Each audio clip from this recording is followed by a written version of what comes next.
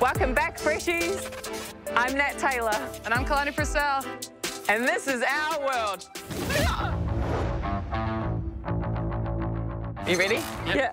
Can you not pull your hair out of your mouth at the same time as me? Lol. Kalani Purcell, quick moves on the baseline. Taylor hit a big shot. Their aggressiveness and their hot shooting.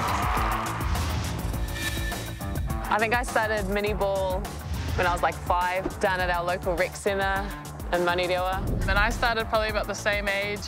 Pretty much played since then. Why basketball? Because ball is life. Ball is life. No, our whole family played. Mum and Dad played. I was just working out of high school. One of my teammates from, I think it was my New Zealand under-18s team, she had been playing in the States and she just mentioned my name to the coach she was playing for, and so he just called me up and was like, do you want to come to the States? I was like, yes. I didn't want to work anymore. So I guess with Nat and my other sister Hayley going to college in America, as soon as they went, I was like, yeah, that's what I want to do. I wasn't even probably that serious about basketball till I got there, and it was a culture shock. Food. It was just like the movies. Yeah. My first game was in 2013. I played like 2 minutes, but it was really cool because I got to play against Lauren Jackson in her last playing year, MVP of the WNBA and all that kind of stuff. So she was just like an awesome player. And I actually got to score on her, which was really great.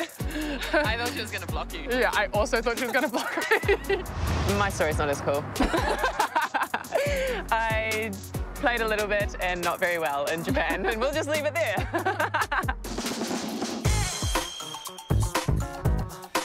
Wow. From personal experience, it's all about the footwork. You know, it's the 1-2 full extension and the arm.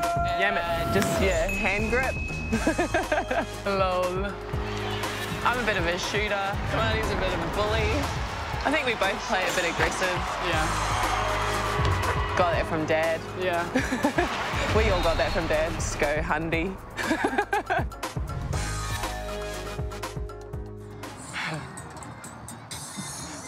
That's sick, man.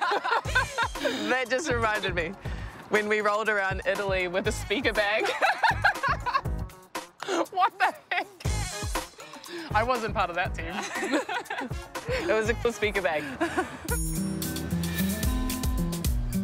There's been heaps of good things. Like Olympics for me in Beijing in 08, no experience like it. It was pretty epic. Last pre-Olympic qualifier in New Zealand in November, that was really awesome to be able to have our family and friends be there and stuff.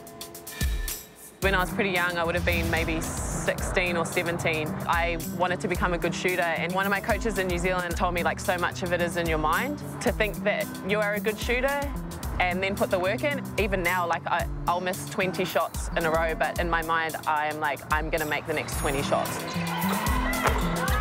I reckon that's probably actually helped me the most over the years. Yeah, mine's just probably like my whole family. I mean, yeah, that's pretty much it, just everyone. I'm glad I could inspire you. Oh, thanks.